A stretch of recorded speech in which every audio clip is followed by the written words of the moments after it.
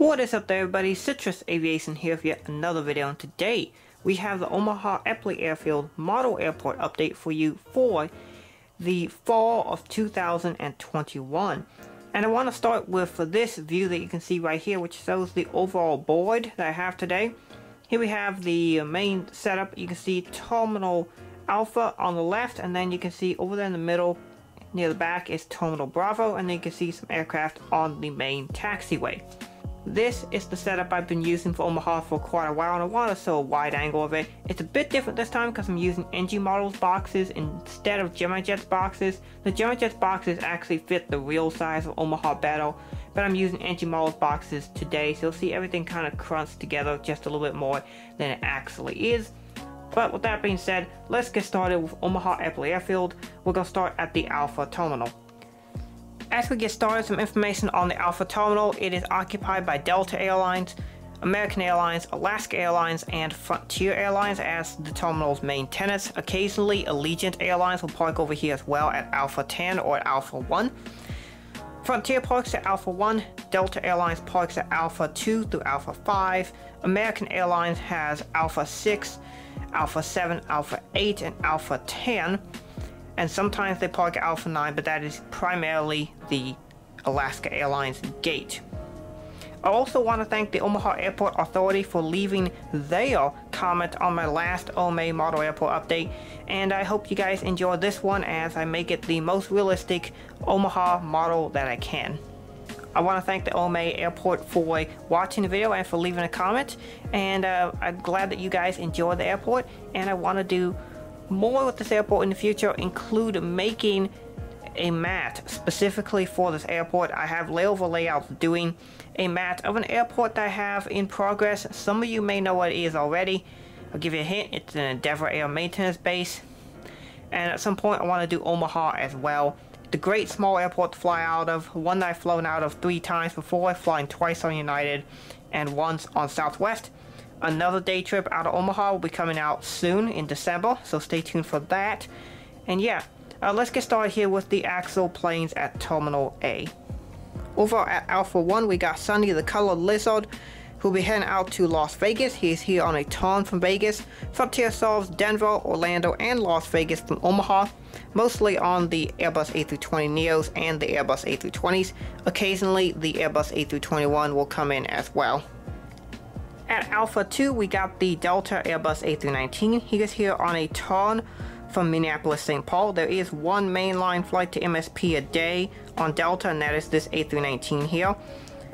The only other mainline flights to Omaha are all Atlanta. I believe it's 2 Airbus A320s and 1 Airbus A319 a day. That is the entire Delta mainline route network that flies into Omaha currently. Still pretty cool that they are getting the baby buses, and I look forward to seeing what comes in the near future. Next up at Alpha 3, we got the Delta CRJ-900. This aircraft is here from Detroit.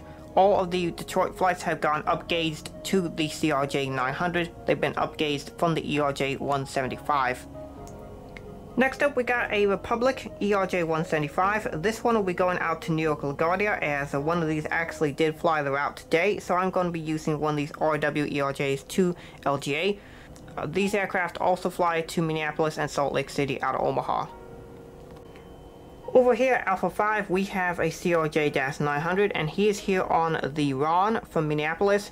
The Minneapolis RON is a CRJ-900. For those of you who don't know what a RON is, that stands for Remain Overnight.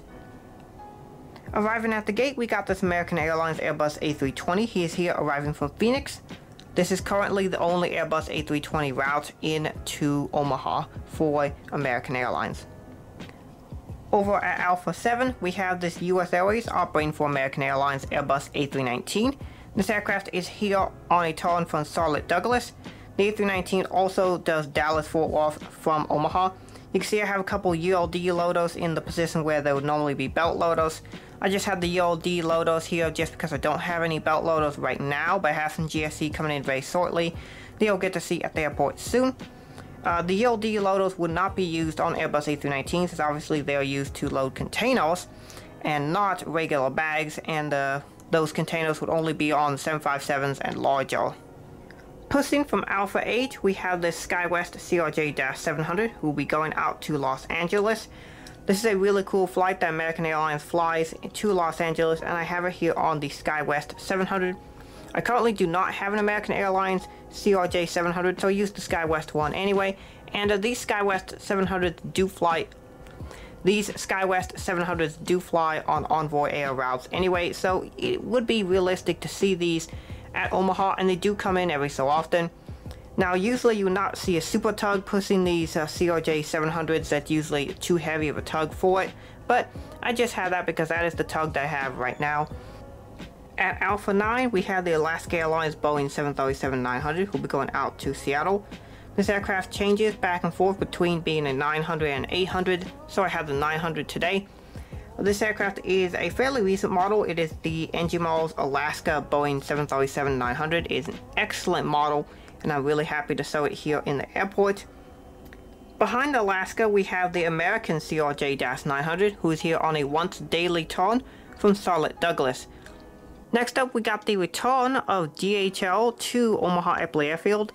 This is the DHL 737-400, operated by Southern Air, going out to St. Louis. It's really cool to see this flight back at Omaha, and it's one of the more interesting aircraft that you can go spot there. I do want to go spot this aircraft at Omaha in the near future, so hopefully you can see that coming here soon.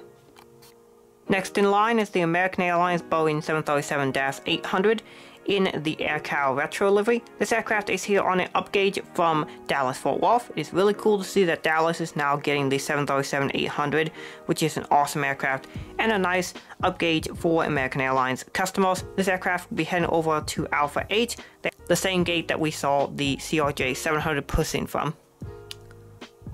The final aircraft in the lineup is this Southwest 737 MAX 8, who came in from Chicago Midway, and he'll be going out to Houston Hobby. That's an airport I've been to. It's a really nice airport. I actually flew to Hobby on Allegiant, but it's a very big Southwest focus city and a pretty cool airport to fly out of. Over at the Bravo concourse, we have Bravo 19, where the Allegiant Airbus A320 is. This aircraft came in from Orlando Stanford and will be going out to Los Angeles. In the background, you can kind of see the remnants of gate Bravo 20. I'm not really sure what's going on with that gate. It doesn't really seem to be used much at all, but it is still at the airport. Next up, we got a gate that is used a lot, and this is Bravo 18, which is a Southwest gate. This aircraft came in from Denver and will be going out to Phoenix, and this aircraft is the Panda Models Boeing 737-700 in the Heart livery. Next up at Bravo 17, we got the Southwest Boeing 737-700 in the Canyon Blue livery.